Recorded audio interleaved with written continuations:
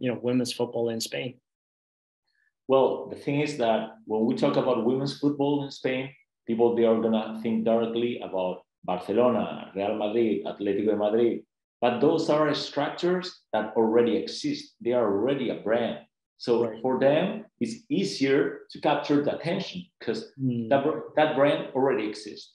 Right. But if we just focus into female football, women football in a country, but even more in southern Spain, where Hi everyone, welcome back to the Sporting Goal podcast. And today I'm here with Juan. And Juan, first of all, thanks for taking the time. And how's life in Spain these days? Well, thank you for inviting me here, and things are going great. Well, you know, Spain, sunny, good food, sports. So what can we say? Yeah, no, I can't imagine. It's always something that I think me and my fellow Norwegians always want to go, south to Spain, Portugal, the heat. Luckily, I'm going a little bit south soon, but in the meantime, I just have to, get that warmth feeling from you through this podcast. Great.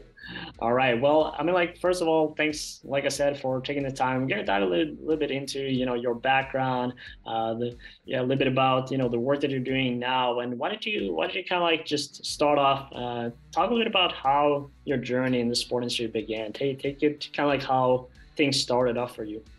Okay.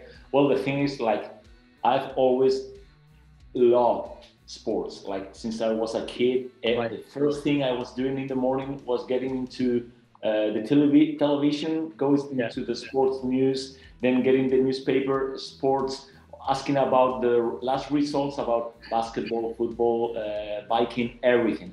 Yeah. But the thing is, when I finished my high school, I got into nursing. I became a registered nurse, then a teacher. And now since I got back here in Spain, I'm an entrepreneur, but always related to sports, always practicing a lot of the sports, basketball, football, surfing, breakdancing, a lot of things. But something that got me when I was living abroad for 16 years in the States, England and France, was everything related to sports for women, and mostly soccer in the States. So when I got back here, I decided to create the only female football club of the city of Granada. And I've been into the entrepreneurship for already 3.5 years. And I just love it, man. That's great. And it's a great story. And it all starts with the passion, right? And just, finding that pathway into the industry. And I mean, for you as well, I think it's, not just being in sports, but especially as we're talking about women's football, women's soccer. And as you were saying, you are obviously the president of International Granada. Maybe that's a little bit more Italian pronunciation. I don't know. But it's good. But I'm trying. But tell me a little bit about the club, the role that you have and some of the tasks that you have involved with it. Okay. So the thing is, when I got to Granada, I started creating a community, an international community with people from about 25, 30 different countries for practicing languages. And from that moment, after a year, they told me, hey, Juan de, we should start with sports. And I said, okay, let's go. Let's start with football, soccer. Yeah. So we did it. And after 2 months, we were already a group of 200 people. In which there were more and more girls, and they were asking, hey, we would like to compete and we would like to play against other teams and all the stuff. So we decided to create the first 100% female football club in the city of Granada. Nice. So it was a great period talking about, hey, we're going to create something different, but it was during COVID. So it didn't help at all. It wasn't a good thing. But the thing is, we've been with the project for already 3 years. I'm the president and I'm also the CEO. And I've been creating the team for administration, for marketing, communication, and also related to sports. So right now in the structure, we are more or less 15 people. We're trying to develop now the business to create the income that we need to keep growing, because we've created a business plan for 2 years, 5 years, and 10 years. Right. And we would like to be a semi-professional structure within 3 years, and then within 7 years, a professional structure. So that's what we're working on right now. Yeah, it's exciting years ahead, and as you know, starting from scratch, there's a lot of challenges, a lot of things that come across that. And I wanted to obviously, talk a little bit about, especially also, growing women's football in Spain. Like, what have been some of your, key priorities to continue that growth? And also, like you mentioned, obviously the pandemic hasn't really, helped the situation, but what challenges have you faced along the way as well in order to, growing the club, growing, women's football in Spain?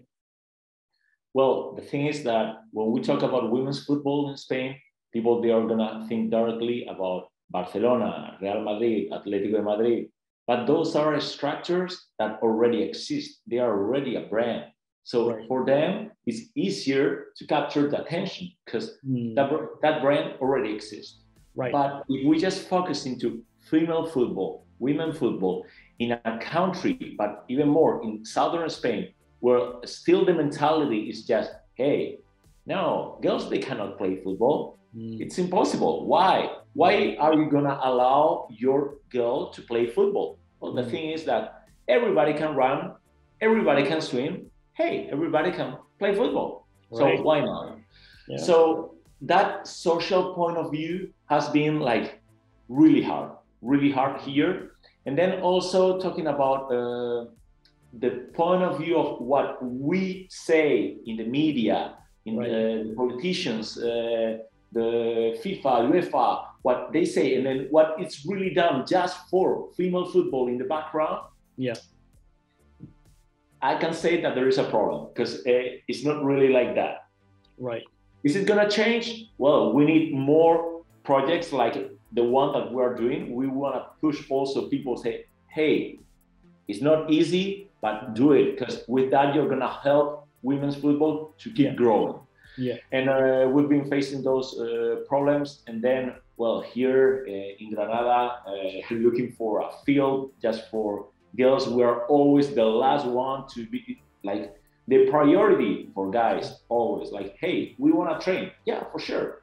The last hour in the worst place. But why? No, because first we need to give it to the other teams. Yeah, but those are always for guys, for men. But it's not easy. And then talking about sponsorships, that has been hard because, well, the economy in Spain is not easy, and even less after COVID. Now it's gonna grow again, but during COVID it was really hard because southern Spain lives from tourism. It's one of the most visited places in the whole world. So, and well, that's why now we're developing the brand for the academy, for the trips and all the stuff. But it takes time. We're working hard on it. And I know that we're doing a great job, and we're gonna keep having a lot of challenges because that's life. But I remember when we threw out the first team, we started with 14 girls, and we got them out of Instagram. And then from that moment, now we're talking in our club about 120, 130 girls. So yeah, it's pretty good. Step by step, it takes time, and obviously it's a process. And obviously you mentioned a little bit about the academy, but talk a little about, before we dive into the International Football Academy as well, to just talk a little about some of the key priorities that you have in order to continue growing, the club, and working around the challenges that you have facing. Like, what are some key things that this is some areas that we got to emphasize our effort into? Okay, so concerning, well, we need to emphasize more our energy. Yeah, I've been always thinking about international. That's why we call it International Granada. Why? Because we know that the mentality out of Spain is different. And people, when we talk about Spain, it's like, oh, Spain, let's go. I want to go. Yeah. Sun, food, sports, tiki-taka. So there are a lot of positive things to capture that attention. Yeah. So that's why the first thing I said, hey, we need to invest a lot into communication, marketing and communication, creating the website, creating the Instagram, the Facebook, to put and show people what we are doing. Right. Then to show them that, I said, hey, we need to have like people that are known because they've been into football. Like, for example, our first coach, she's now the second coach of the Spanish national team under 19 that just won the World Cup, the Women's World Cup. Then the second coach, she was working for Granada Club de Football, and she was one of the founders of the female section. Then our physical trainer, he's a ancient pro football player. He's now a coach, a personal coach of first division football players. Then talking about management, our colleague, he's right now in Qatar. He's working for FIFA. Yeah. Then other people related to startups that they've been working with big companies. So creating that team, that stuff, it's really important. So that's where we're putting the emphasis. Yeah. And then creating the products, because to make income, we need to sell something. And selling something, we're talking about an academy. So it's a program that opened the door to students to come over to Spain, study, and at the same time keep practicing football, and even open the door to get a contract or get elected by a university in the States, or to help them out, or even get a job.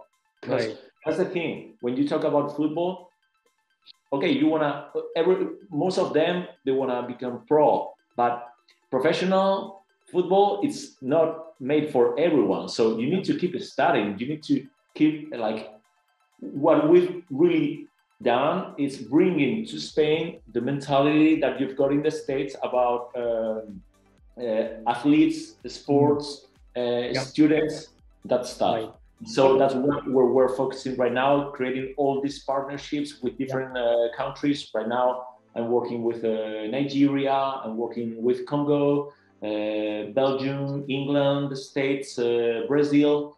So different countries, and then also creating all these trips for groups that would like to come over, visit the city, the province, and at the same time practicing the language and practicing football. Yeah. Oh, that's awesome. So it's not just for players itself, right? Or like, is that kind of like the main target, or like who's kind of like the target audience here that you want to bring on this academy?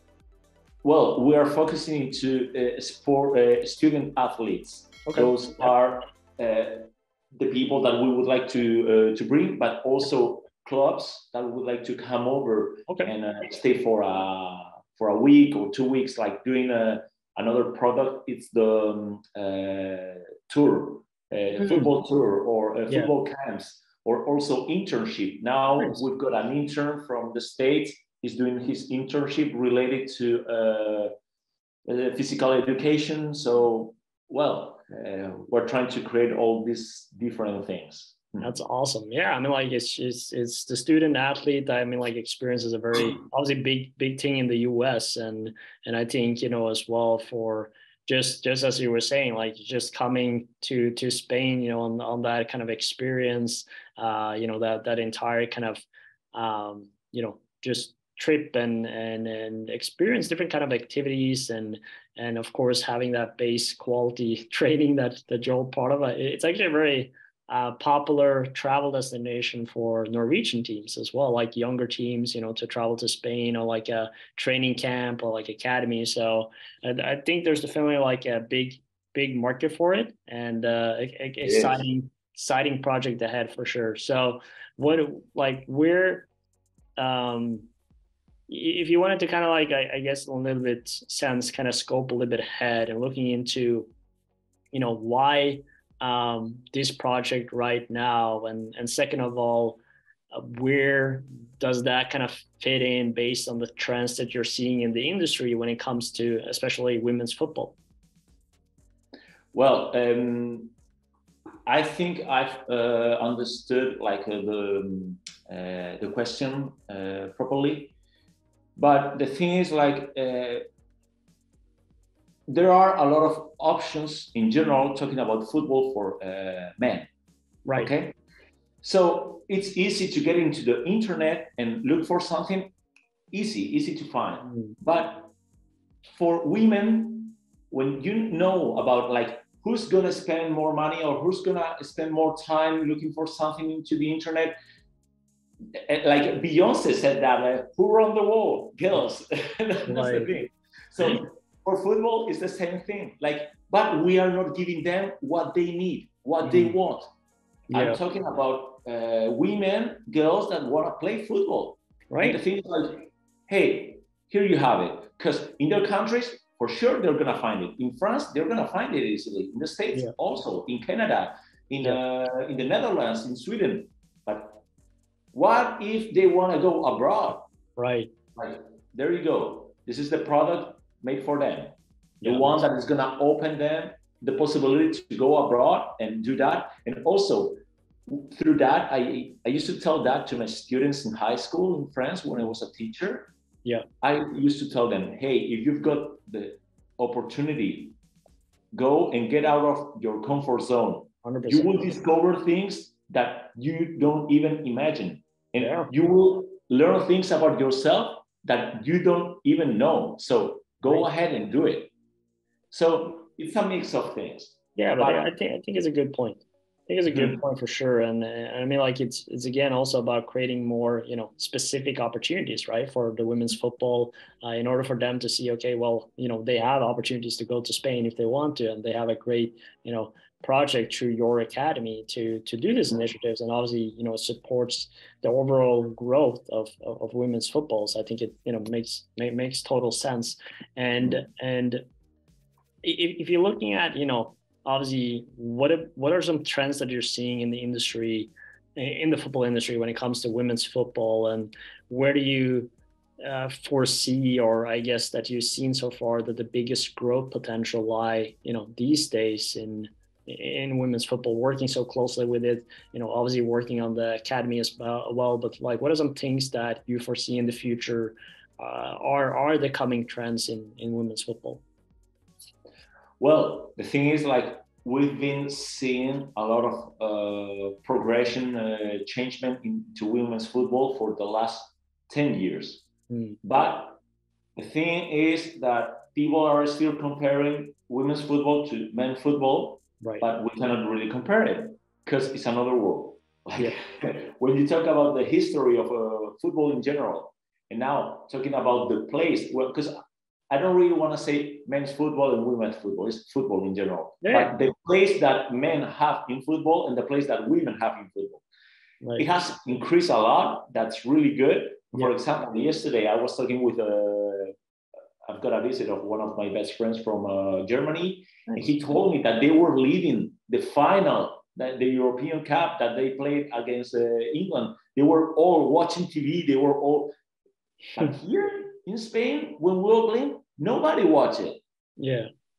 So I think that some countries, they invest into real promotion for women's football. And that's really good. But we need to be all at the same time going, hey, let's go for it.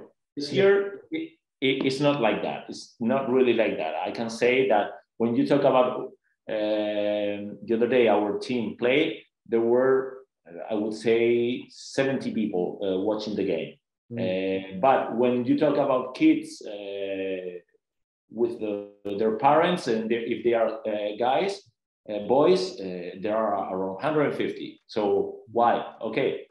Then I compare it to the girls that we've got in a lower division. There are few, just half. We don't know. But in general, I think that is going up. It's gonna keep going up.